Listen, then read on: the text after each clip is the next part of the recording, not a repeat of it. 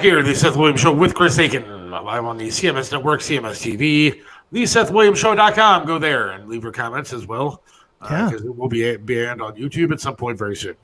How fun was that? He was good, man. I like that guy. Yeah, he's great. Dude, you're going to have a good time out there at that show. I might even come out to that one. I don't know. We'll see how my arm's doing, but... Yeah, I got to go check that one out. That one's going to be a fun one. Well, obviously we have the hookup. I hope so. Well, considering both guys invited us out and one guy offered us to, come back and hang and drink. I know. So, yeah, that's going to be a party right there. Hell yeah. Can't wait. Was it 2 months from now? I might give up the no drinking thing for that. For one day? Evening. Yes. What doesn't kill you makes you stronger.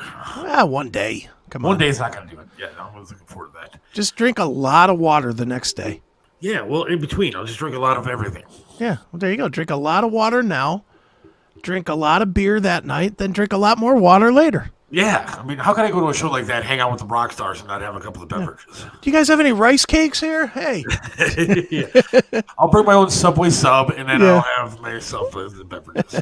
Nice. Good times with him, man. Good thanks stuff. For those guys coming on. Saliva and Drowning Pool this week. Good stuff. Good stuff. Yeah. Getting better guests. Yep. Robin Swoboda next week. Don't forget, Robin Swoboda next Wednesday. She'll be on Cleveland Icon. Wonderful person. So she'll be on Robin Swoboda Wednesday. I'm looking forward to that, man. Just because who knows what'll happen Monday? We'll have somebody Monday. We'll get something going. I am looking forward to asking Robin Swoboda, and this is going to sound like the craziest, dumbest question, but I have to ask her. I know you don't listen to religious music at all, but I did. I used to. But well, when she was on the Fish 95.5, the Fish. I don't even know if that's still a station or not. That's one of the stations I work for. Yes. Oh, is it? Okay.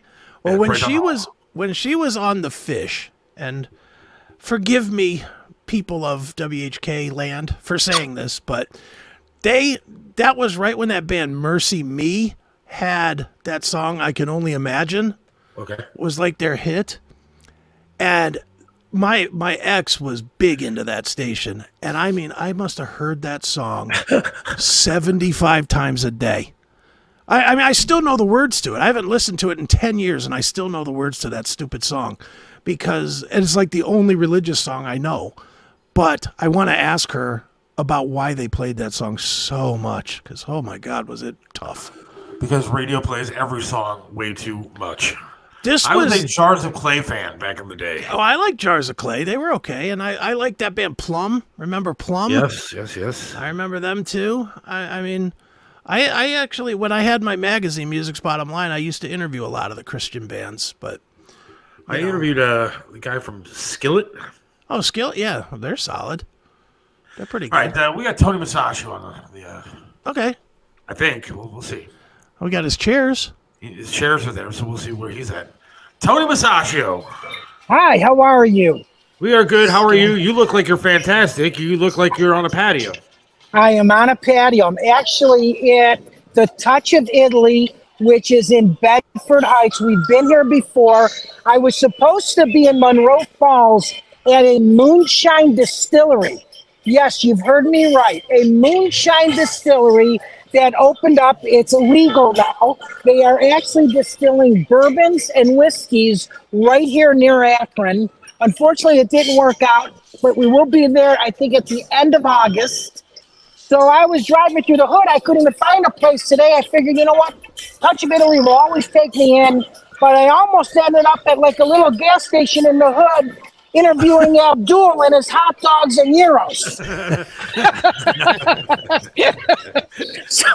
So I'm here live in the patio, and as you can see, it is a beautiful patio. Seats over 300 people. This was the old Gears and Cheers next to Southeast Harley Davidson, right here in Bedford Heights. And I got to tell you, I'm sitting in this patio, and the clouds are coming through right now. It's been raining, as you know, the past week, like hail and rain. And the umbrellas are moving here. The trees are moving. My meal in front of me is going to be moving. Yeah, there is a thunderstorm warning out for our area, so be and my ass is right underneath it. I feel like Ziggy with the black cloud over. So what do you got to eat? So, of course, I got a table full. I've got their famous cheeseburger, which is only $6.95. I've got chicken wings, lasagna. It is to die for. This is so funny. It is getting crazy windy. And I also have their famous salad. You can add a protein, whether it be shrimp, or chicken to it. It's only $10.95. What a great value. Wow. Guys, it is getting crazier. I'm going to get through to this broadcast now. The wind is actually picking up, as you can see. The tents are flying. The chairs are coming out. Actually, I'm going in. All right, Tony. In, guys. So hold on. Stay there. It does look bad. It looks like it's supposed to start getting pretty... Welcome to radio. Welcome to live radio, right? Tony's internet works best in storms. That's what. Yes. Is this wonderful? Hold on, guys. I got to get my Manhattan. I don't want it to fly out to the parking lot. So hey, real quick, you guys were talking about rock bands. I'm really gonna make you jealous here.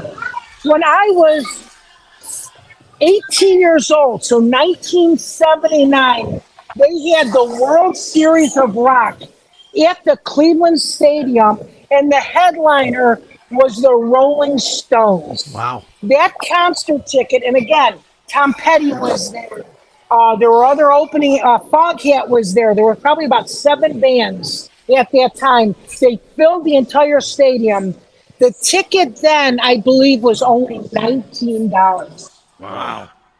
My first concert which was at the Coliseum, was $13, and it was Alice Cooper.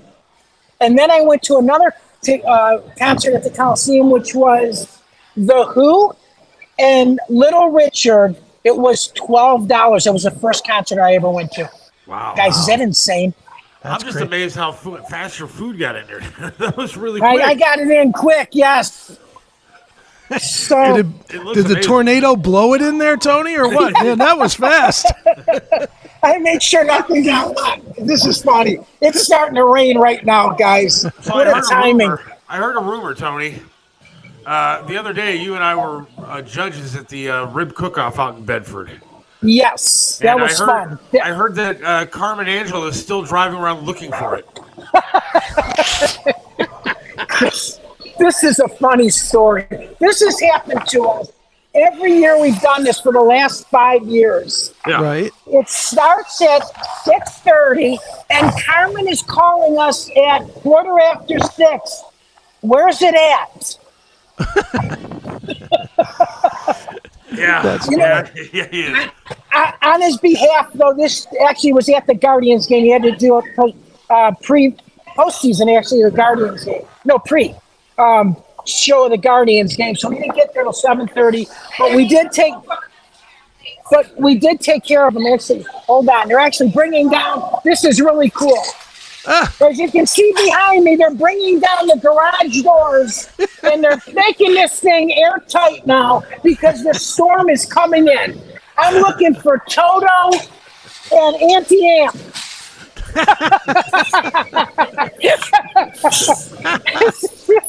This is great. You gotta love live radio. Oh, yeah, but I mean, at least your internet's working, so we're happy. My internet is working great. You got that right.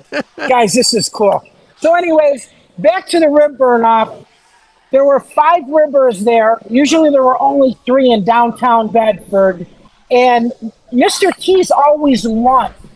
So this year it was a new candidate that came in, and it was called Goodfellas, which is located in Richmond Heights. Okay. They don't even specialize in ribs. They had great ribs. Although none of them really kicked our ass, right, Seth? I mean, they were good. The sauce was okay. The flavor was okay. But we didn't walk out in there and say, this is the rib that I want, or this is the rib that I recommend.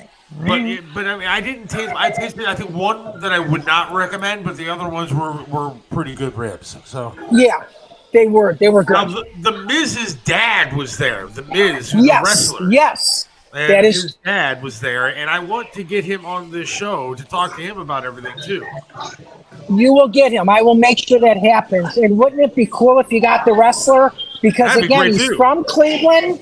He's a actually hometown guy, talked about Cleveland, on his show. Actually, Harry from Harry's Steakhouse they never said his name, but he was on that reality show as a few cameos, which was really cool. Yeah.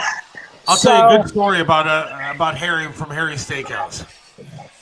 We were walking out of the rib cook-off on that Friday, and we were going to go do our thing, and everybody else was going out to dinner or whatever, but we were just getting to our car, and I saw Harry walking back from, I think, the restroom or somewhere, and he saw me, shook my hand, and he saw my daughter Molly, and I introduced him to Molly, and he just sat there, and he gave her a big, huge hug and said, it was so nice to meet her, and I thought that was so sweet of Harry, because Harry's a tough nut to crack sometimes. And he is. He's a quiet guy. And so the fact that he gave Molly a big hug, I just thought was so cool. And I just love Harry. He's just one of the greatest people. He really is cool. You know what? And he's been there for 20 years. That used to be the old Brown Derby. Here's a guy who actually started. He came here from Greece, did not even speak English, fast forward, he goes to Kent State. Actually, he went to school. One of his roommates was Greg Brendan, who's on WTM 1100. Yeah. And I'm sorry. Obviously, that was, it was a great place for broadcasting. So I took a broadcasting class at Kent State. I was there for 5 minutes. And then did they kick you out or did you leave? No, I kind of left. I was selling like a lot of, we're on the internet and all these people are dead now, but I was selling marijuana and I got caught with a large amount. And so before that, I was selling joints in the dorms and I was the weed man. I can say that now. And now you're the food man. And now I'm the food man. It's like a before and after. It's a before and after. Yeah, you know what? Eat a little. You know what? I might as well tell this story because it was Jimmy DeMora that helped me get out of this. So I was 28 years old. I had bought a new boat in Lake Erie, a twin-engine Sea Ray, which was about $49,000. I had motorcycles. I had 2 MGBs, which is a British sports car. I was in the waterbed industry. So I was selling waterbeds and I ended up being in the wholesale industry of that. So my parents thought I was very successful in the furniture industry until I got caught with a large amount. And my dad got me out of jail in 3 hours. So the cops were surrounding my car. This is a true story. I had guns to my head. And when you're scared, you pee your pants.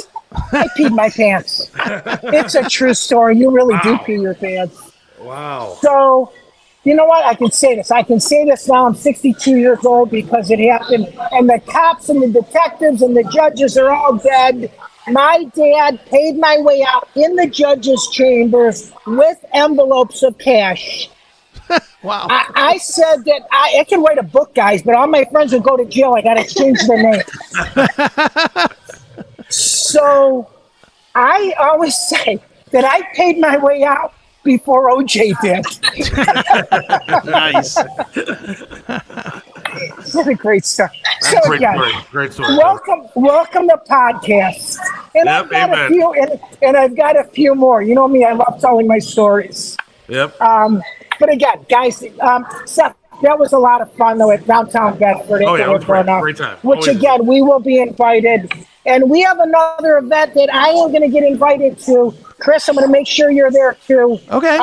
Not going to tell you what it is yet. It's actually in October. And it's going to be the Seth Williams Show. We're going to have our presence there, which will be cool because everybody knows Tony. That's right. Amen. Thanks, Tony. So real quick, this is really crazy. So I was at Cerna's Saturday for my show, and it was Christmas in July. Yeah. So Brett Holycraft, which we've been in his restaurant a few times, had 55-gallon drums on the roof of Cerna's. There were 5 of them. Filled them up with Dawn dish soap, half water, and then the other end of the vacuum cleaner, he was blowing suds out onto Broadway and onto his parking lot. It was 100% chance of snow July day on Saturday.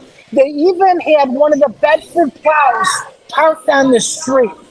Nice. So it was really a great event. That's awesome. So we had the Labatt girls there between 3 o'clock and 5. It was $1 a beer for Labatt's. And with the empty Labatt cans, they made Christmas trees inside the bar. There were like a ton of people there because they came from the rib burn off, and of course they came to the function of the Christmas in July. So what I did is I bought 9 cans of beer and I made a menorah. Nice.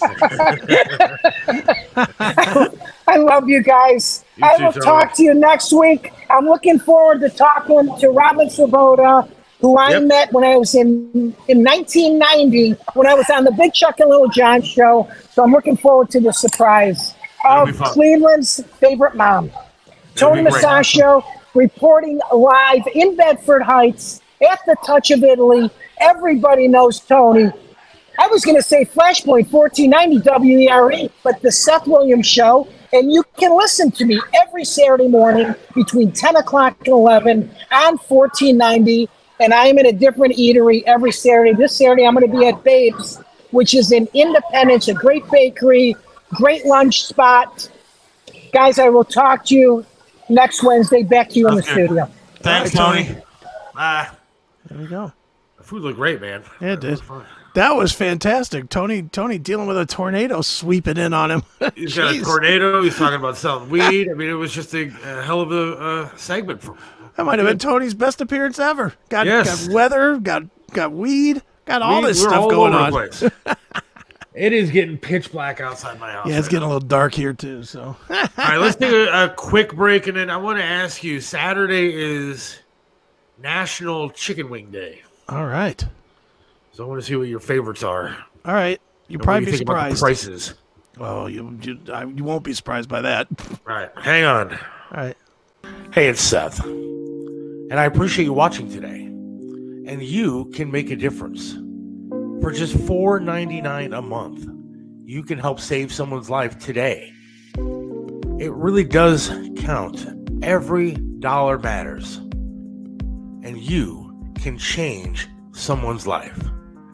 Not these ridiculous dogs. Those are actor dogs. I'm talking about myself and Chris Aiken. I can barely afford a shave and a haircut or sleeves on a shirt sometimes.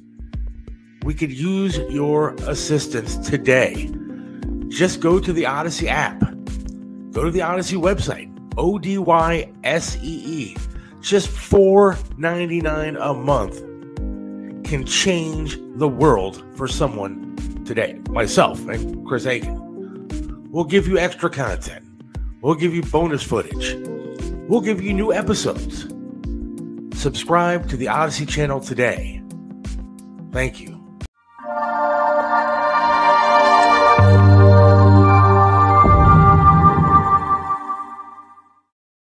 Hey everybody, it's Don Dockin. When I'm feeling nostalgic, I always go to Pinball PA. You gotta go check it out. It's a lot of fun.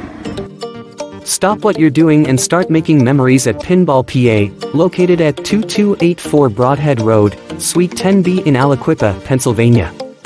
We have over 420 video games and pinball machines to play, and all games are set to free play, so no quarters or tokens are needed. Pinball PA is open 6 days a week, and is the best and most affordable entertainment spot in all of Western Pennsylvania. Check out our website at www.pinballpa.com for more details. Come visit Pinball PA today. Initials up.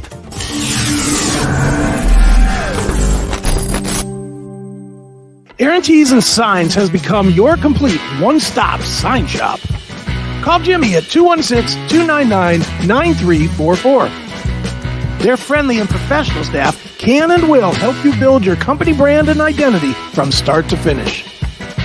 One stop means you get a complete package from one location. Custom logo design, vehicle graphics, banners, t-shirts, storefront marquees, and so much more. Aaron Tees and Signs, 4883 Turney Road. Call us at 216-299-9344.